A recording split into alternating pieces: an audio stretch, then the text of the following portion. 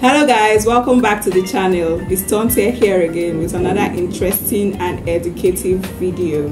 As the title goes, I will be giving you tips on how to stay fresh and clean as a woman, so do not go anywhere. We are going to begin from the hair down to your feet. As a woman, you need to wash your hair with shampoo and conditioner. You don't have to go about carrying dirty and smelling hair. You have to wash your hair as at when due. Do not let it overstay. Even when you make braids and all of that, ensure that you wash your hair properly.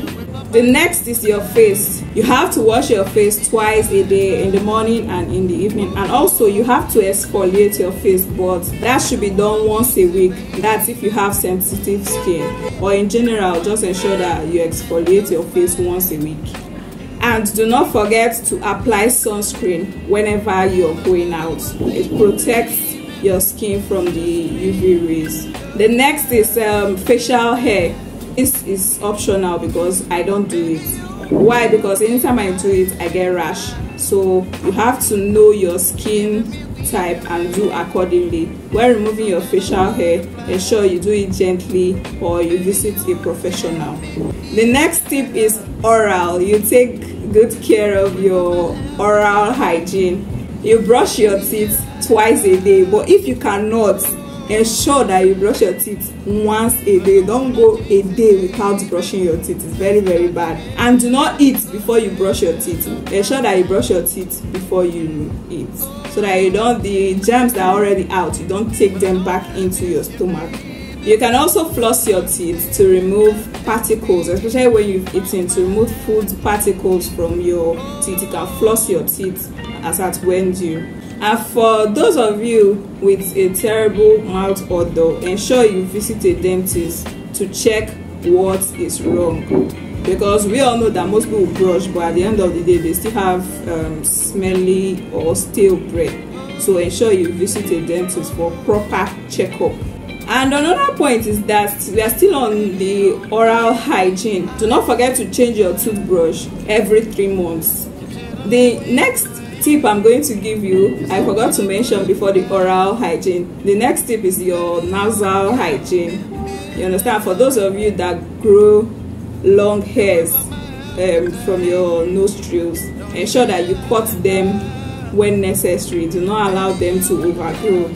And also this is for everybody in general. When taking your bath, ensure you clean your nose too. Either you use your cloth, your sponge, or you use your hand. Ensure your hand is wet before you use it to clean your nose. That's going to remove, once you do it, you're going to see dried mucus and dirt. We are still on the facial hygiene. When doing all of this, do not forget the back of your ear. Wash it properly, because if you don't, just if you've not been doing it, take your hand to do like this. You'll see that it's smelly. You understand that type of thing? So ensure that you wash the back of your ears properly. Do not forget the back of your neck also, especially those that have hair or made hair. Ensure that you wash it. So do not forget to wash the back of your neck, the back of your ear. Those are very, very important. And even your outer part of your ear, ensure that you clean it. Finally, we've come to the body. Ensure that you take your bath twice a day, or would I say at least once a day, in case there is no water in your area. But on a normal, ensure that you take your bath twice a day. Don't say you've used your hands to wash your body. Ensure you make use of a sponge, a glove, or a washcloth, depending on whatever you're using. But ensure you make use of a sponge to scrub your body properly. And always wash your armpits, your underarm. Always wash it, so that you don't go about smelling. Always wash your navel, especially those of you that have tiny navel that is inside. Ensure that you wash it properly so that it doesn't smell. Always incorporate body scrub into your shower routine. It's going to help. You can do it twice a week, but if you have sensitive skin, ensure you do it once a week. So just watch how your body reacts to it so that you don't overstrip your body. And do not forget to moisturize. When you moisturize, look for a good oil to seal it in. Wear a body mist or a deodorant or a perfume. You can wear 3 of them. It depends on how you want it. So ensure that after you've taken your bath, after you've moisturized, after you've sealed in the moisture, ensure you rub a deodorant, you spray a body mist, you spray your perfumes. And do not forget, if you have all those things and you're not washing your armpits well, you're going to smell, just so you know. For body hair, when you want to remove your body hair, you have to do it properly. Just like I said, for the facial hair, you have to do it properly and gently so that you don't irritate your skin. Or if you know that you are not capable of doing it, ensure you go to the spa, you visit a professional that is going to help you do it.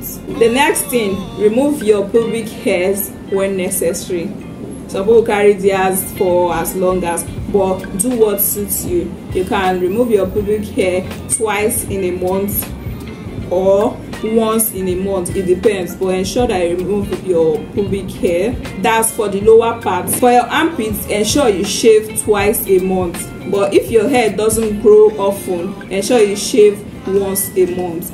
Either you use a shaving stick or you wax. It's going to help you get rid of smelly odor so that you don't go about having body odor. For cleaning your lady part area, you have to make use of water. But if you're the type that is not comfortable with using only water, you have to use soap for sensitive skin, or you use a feminine wash that is okay for you. But do not go about using any and anything down there to clean your lady part. It's very, very bad and unhygienic. It can even make you to have yeast infections amongst others, especially medicated soap. It's not good. When going about your day, wear cotton panties, but at night allow that place to breathe. You can just put on your PJs alone, you understand? Do not make that place to be tight every time. Ensure that at night you let that place breathe, let air enter inside so that it will not be moist. For your vaginal discharge, you have to make use of panty liners. This should be after your period so that it doesn't cause discoloration of your panties. The next thing, for the well-being and health of your lady part area, ensure you take probiotics or supplements, or you can even drink cranberry juice, or you take plain yogurt. It helps very, very well. That's if you don't want to take probiotics. You can make use of kunu, you can make use of yogurt, you can make use of cranberry juice. Once you start taking it, you're going to notice a difference there. So do not forget to take your hygiene in general seriously, and the hygiene of your lady part area seriously. For your monthly flow hygiene, ensure you change your pad once it's full. Don't go about with an over full pad. One is going to spill out, and also it's going to start smelling because it has stayed for a very long time. So ensure you change your pad once it's full. And during this period, take your shower seriously. You have to take your bath in the morning, you have to take your bath at night. For your feet, wash your feet properly when taking your bath. Scrub in between your toes, scrub it very, very well. You can also make use of foot scrub, or if you don't have money, you can get those ones that the outside people used to sell in wheelbarrow, those stones. You can get it, buy it, and scrub your foot very, very well to keep your feet smelling nice and soft. And always moisturize. As you moisturize your body, do not forget your feet. Always moisturize your feet too. The next is your hands.